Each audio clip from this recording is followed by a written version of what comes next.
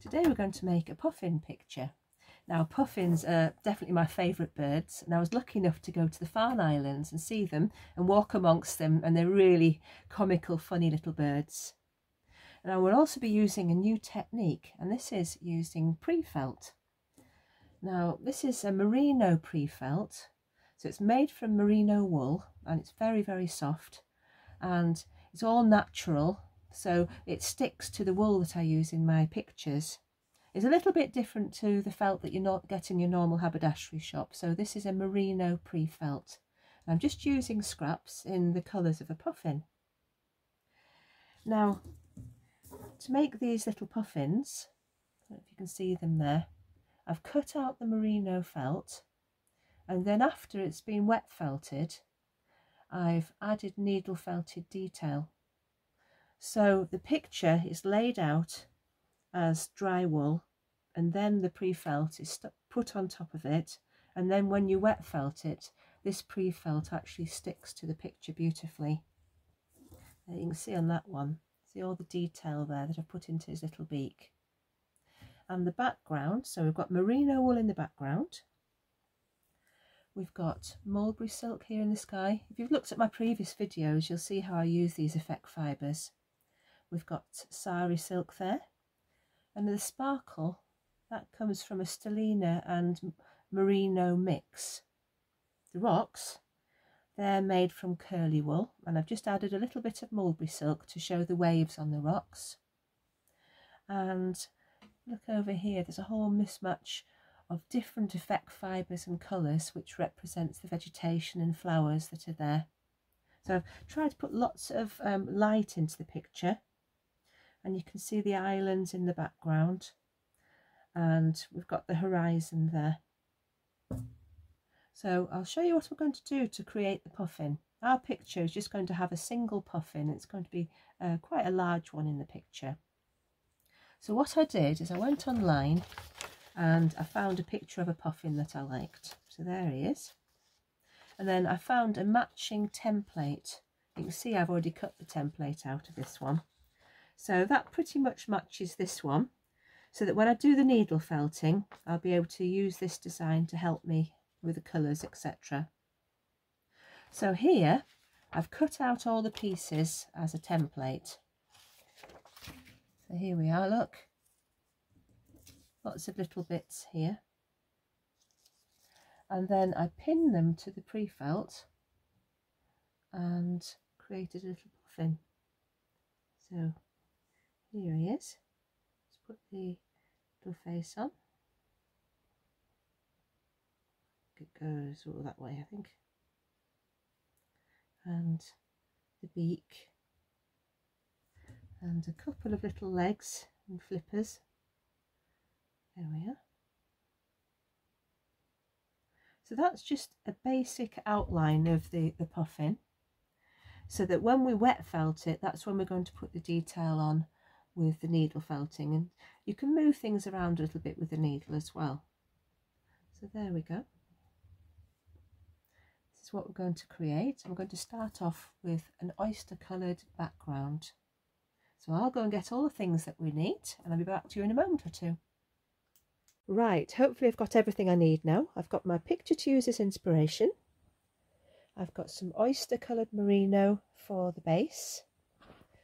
I've got a selection of other merinos in different colours for the colours, and just there, if you can see it, that's the merino mixed with the stellina fibre for sparkle. Over here I've got my curly locks, and in this tub all the silks that I might need. Angelina fibre, carders just in case I need them, and in this box I've got lots of little neps which are going to be the flowers, and hidden under here some scissors, some embroidery scissors. So hopefully we'll be able to go and not stop from start to finish.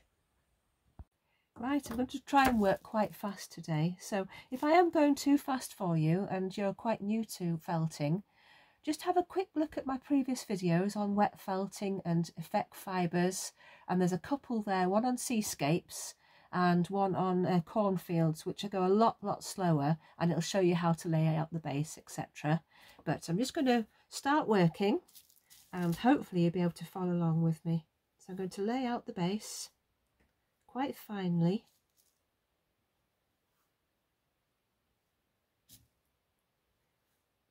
Overlapping.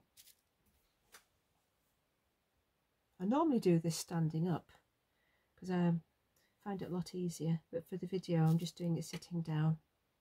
So it's quite fine, this merino. Remember, at the end I just tip it over so we get a nice straight edge. Just pulling off little bits. There we are, that's the base done. So I'm doing it on some bubble wrap with the bubbles side up, and then I'm going with the second layer of this oyster coloured merino. There we are. Quite a fine thin layer to use as our base.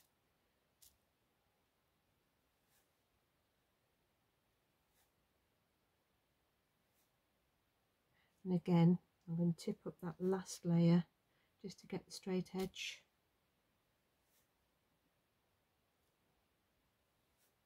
Now that was very quick. That's the base all sorted. Yeah, I've got a little bit sticking to me, but it's absolutely fine. So I'm going to start at the very top of the picture with some blues. So I'm going to start, let's see which blues we've got. This is a nice one. I think this is a denim blue. So I'm not using my carders for the sky today. I'm just going to add some bits like this because it's not a huge picture. I don't know if you can see, but I am standing up now because I like to see from above when I'm working. There we are. So I'm following my picture to use a little bit of this one.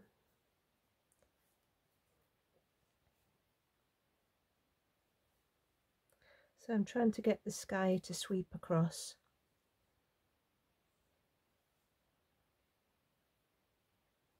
Just pulling out little bits as I go.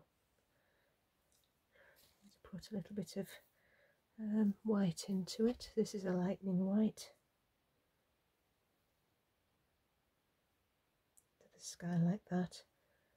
So I'm putting white here so I can differentiate between the sky and the land. So I've got a nice horizon, or the sea rather. So it's coming from slightly darker down to the white. There we are. Haven't used much in the way of colours there. Let's see what else we've got. Got a little bit of cornflower blue here, which is nice. I like the colour of the cornflower in the skies. So I'm putting a little bit over there as well. And to see if I can find some dream blue. Dream, where is it? Put a little bit here.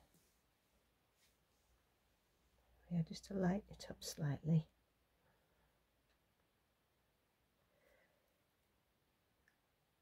But before I go any further, I'm going to start putting my effect fibres on. So I've got some blue sari silk here. Remember those lovely fibres that are in there. So I'm just going to tease some out and lay it across the sky like that. Hope you can see all right. And I've just got a little bit of blue mulberry silk, which will look nice in the sky. Don't need much. And my trademark, which is the Vapor Trail with the white mulberry silk. There we are. So that's going to go down the sky like that. Lovely. And then I'm going to go for a midnight blue. And this is going to be my horizon. So I'm just drawing a little bit out. Started to felt a bit, this wool. It's been around a while. And I'm just going to twist it so that my horizon is quite obvious. So There we go, just twisted that. And I'm going to put it on there like that. And then later on, I'll be able to add some little mounds, which will be the islands. So I'm going to go for this colour again. And start adding the sea. I always think that turquoises are really nice in sea.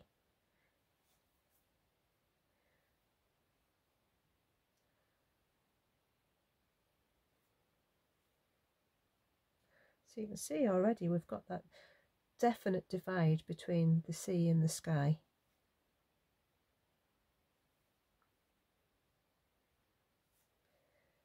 It doesn't take long to start building a picture. I've tried working in watercolours and it took me weeks to do one picture, but I find working with wool is so much more forgiving. So just by laying it out in that direction as well, that looks as though we've got the waves. And I'm going to add some other blue colours. So this is a really nice turquoise. So adding a little bit of that.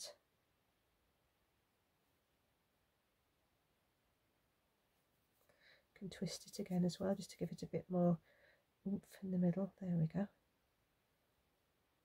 bit more. Give it a bit of movement there, look.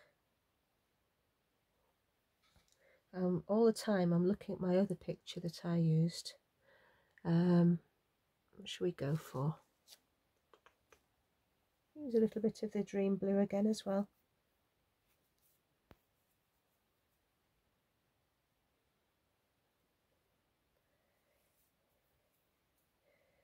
I'm just going to build it a bit lower as well so that we can put some islands and some land into it.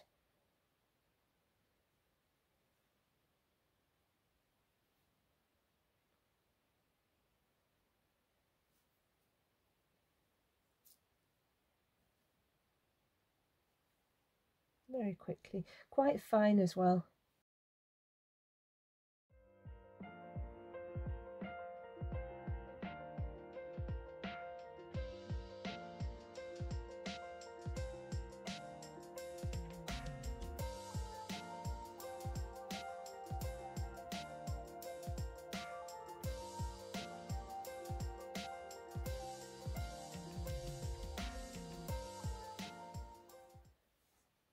I think that's the sky and the sea pretty much done. So as you can see, I've added some different colours of blue.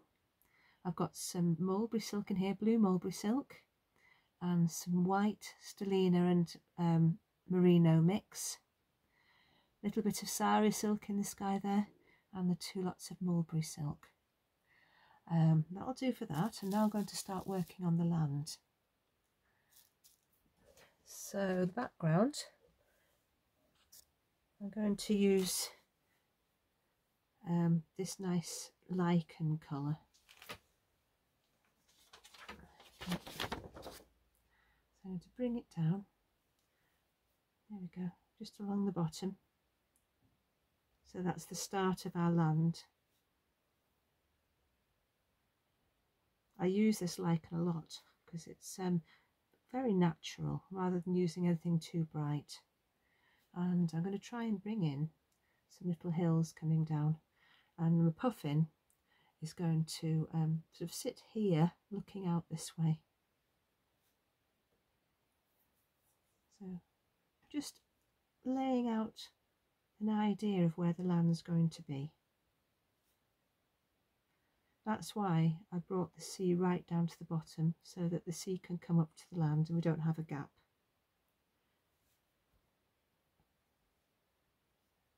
And there's going to be so much over the top of this as well.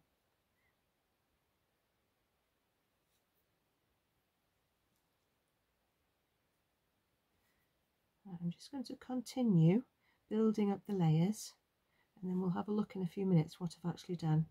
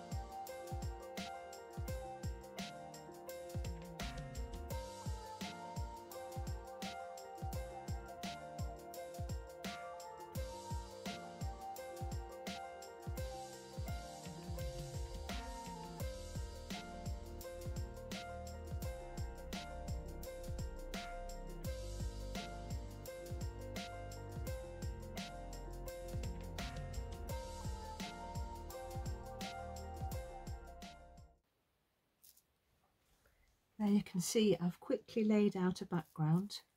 So I've used a variety of different merino wools. Got some more mulberry silk in there. A little bit of curly brown wool to represent the rocks. Some sari silk here. And now I'm going to put on my puffin so that I can put flowers and things around him, and I'll know where he's going to be positioned. So that's the base, just really quickly laid out. And now I'm going to put on the puffin and can add all sorts of detail. So put it round here, just out of harm's way. So I'd like my little puffin to be standing on the rocks.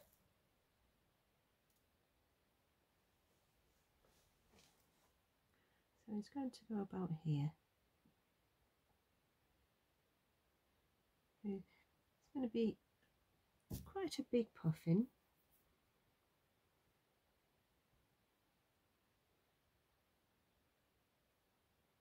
There we are. There he is. Just surveying the scene in front of him.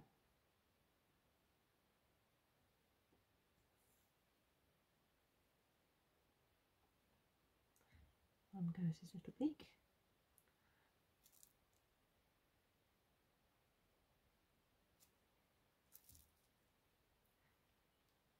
Foot.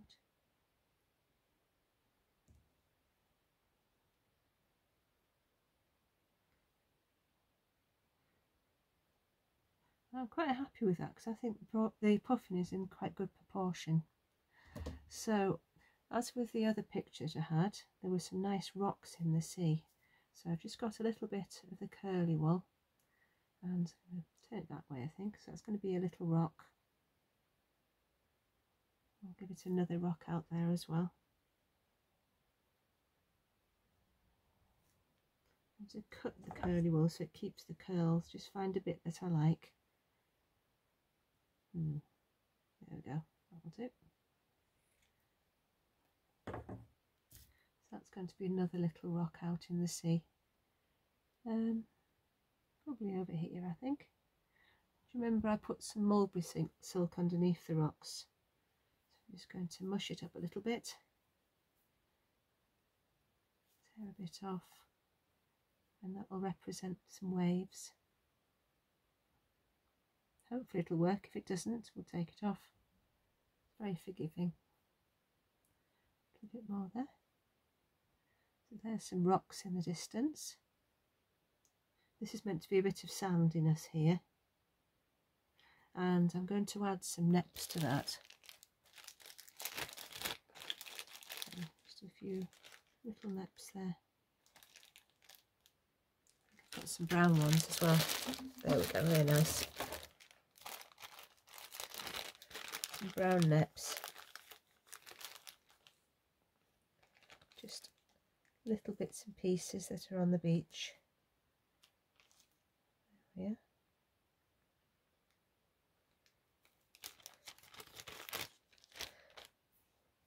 we are. And all these beautiful curly wools here. So I'm going to use some of these to represent the foliage. So, as you know, I don't often cut the wool, but I can cut these. So that could be anything coming up, but I just like the colour of it. Look at those colours.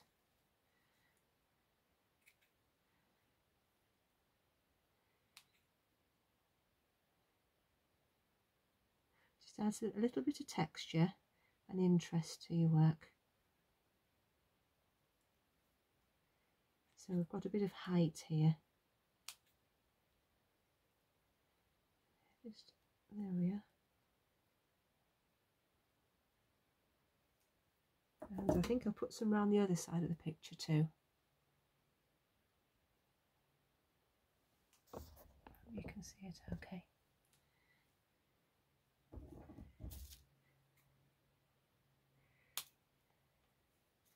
Now these came from Hawes in North Yorkshire. They've got lots of lovely sort of Wensleydale type sheep. I just love the colours.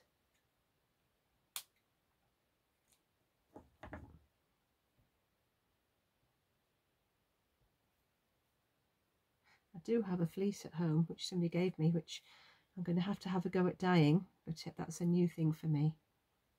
Right, so that's the pink that I put in, and look at these lovely greens as well, aren't they beautiful? They could be grasses, or if you were doing something quite nautical, it could almost be like seaweed, couldn't it? So I think they're going to stick really nicely because they're pure wool. I'm just going to layer those on top. Okay. Like that. Oh dear, doesn't matter. Far too messy.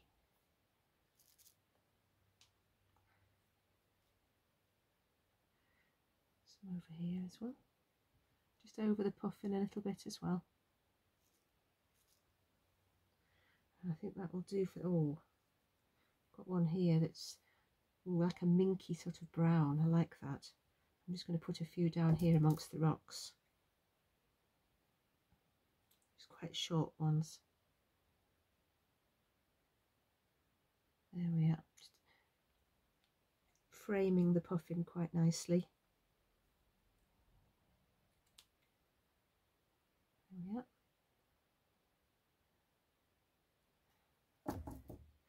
So that's the curly wool. We'll put to one side. Right, I've got some sari silk here. And I'm going to go for some lovely sort of bright pinks and yellows. So there's the sari silk. And I've got this magenta, I think, wool, a bit of purple,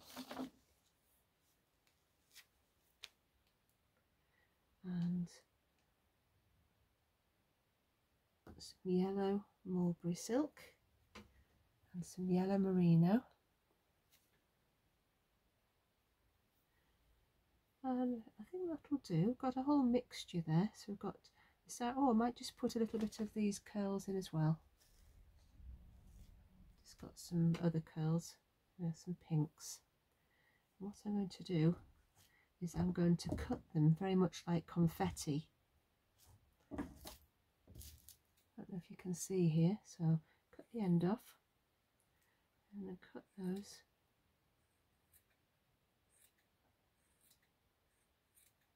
into tiny little random pieces. And these are going to be scattered like flowers. So there we are. Can you see all the random bits that I've got? The sari silk and the mulberry silks. Just going to scatter those onto my picture.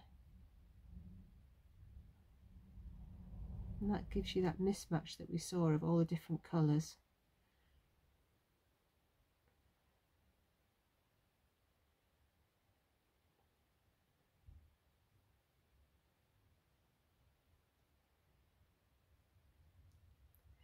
Now, when I use the white neps, they look really pretty because they look like the little bits of white that you do get amongst seaside flowers and plants. So I'm going to put a few little white neps on. And some down here.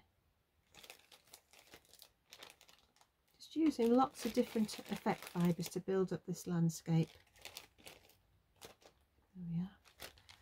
And I've got a few like mulberry coloured ones here.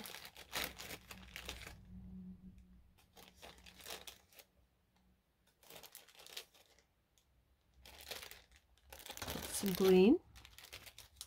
And they're going to go along the very bottom where we haven't got so many flowers, just there, like that.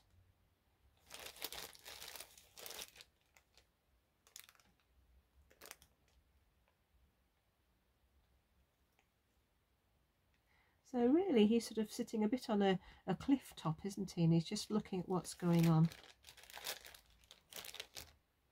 Now if you'll bear with me, I'm going to get my pre-felt again. I'm going to actually cut some flowers out. Right, we're starting to build up quite a nice picture here. And I've just remembered this lovely sari silk that I've got, which is sort of stone coloured. I'm just going to put that there where the sand is, just to highlight that change in colour. So there it is. Right, the little flowers. What I'm going to do is I'm going to cut the petals out from this white merino pre-felt.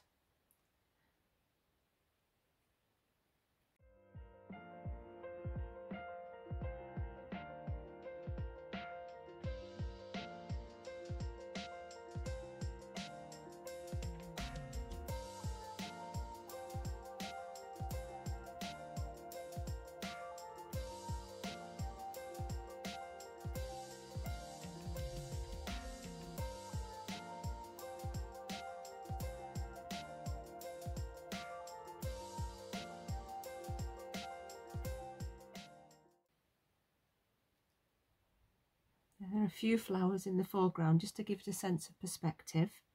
And we're almost there. I'll just rectify this bit that I moved before, because it'll never look right. I might just take that bit off and have another go at that bit. There, that's better. Okay, and then I'm just going to get a little bit of the sparkling Angelina fibre. Got some gold here. And take a little bit, and using my embroidery scissors, I'm just going to snip some colour and sparkle into my foreground.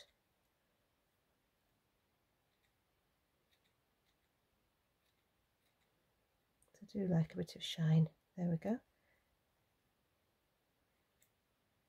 That's nice. And because I want a few little waves in the sea, I've got some more curly locks, some white ones here. So I'm just going to snip off a few bits that I like. So there we are. Just going to put those a bit out at sea. There we are. And another one. So I don't know who this little puffin's waiting for. It looks like he's waiting for somebody. Put that one over there, I think. So that's the background done. So we've got all this floral work in the foreground. We've got the sparkling horizon there. Oh, we need some islands, don't we? Good job I remembered. So it's got some, oh, this is the midnight blue again.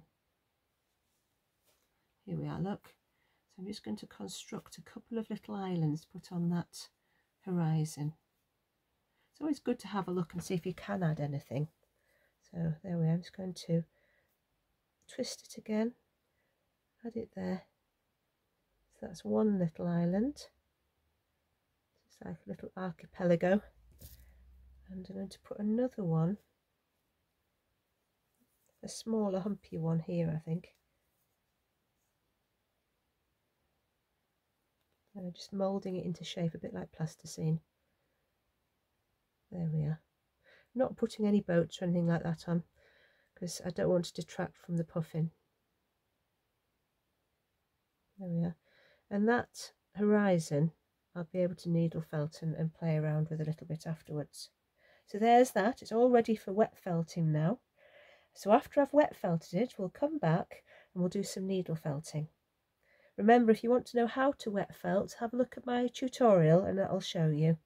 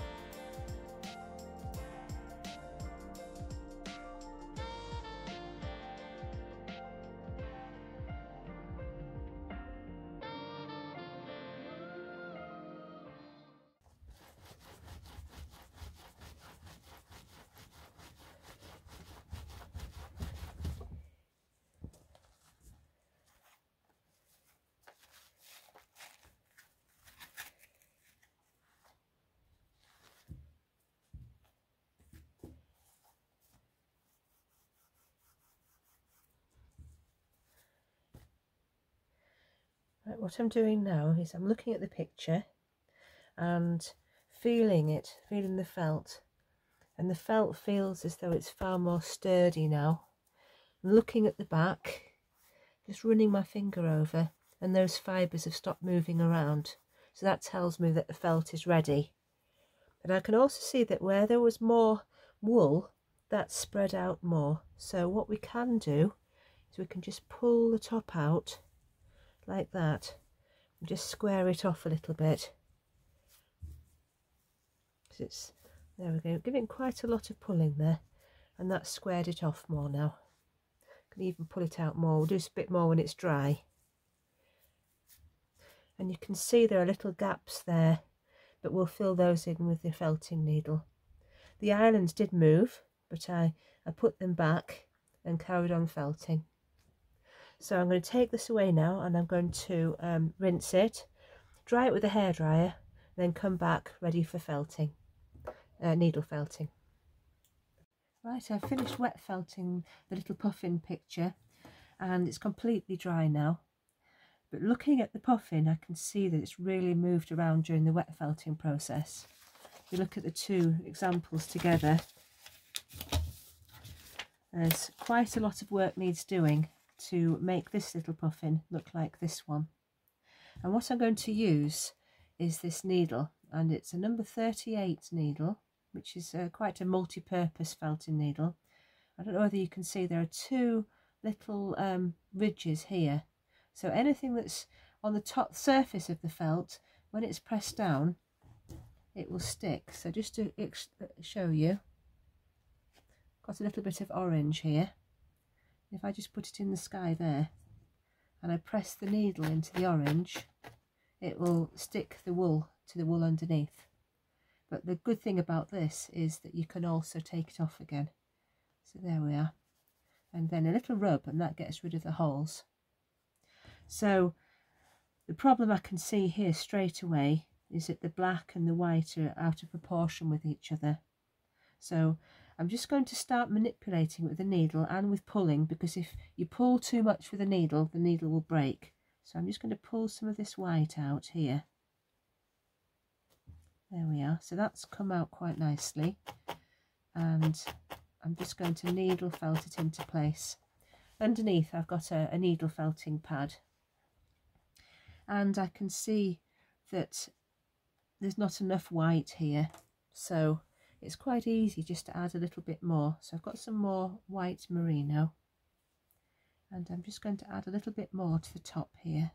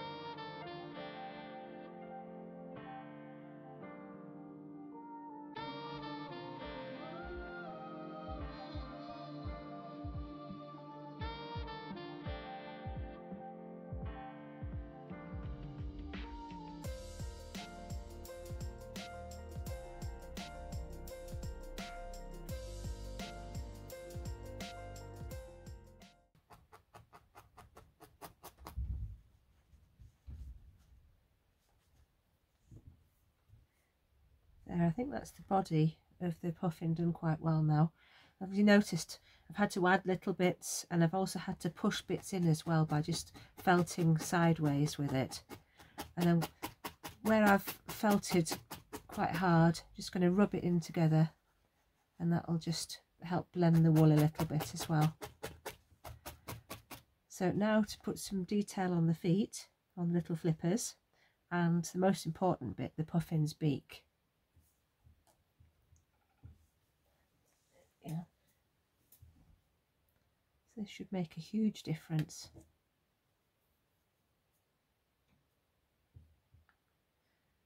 I might just put a little bit of black on first.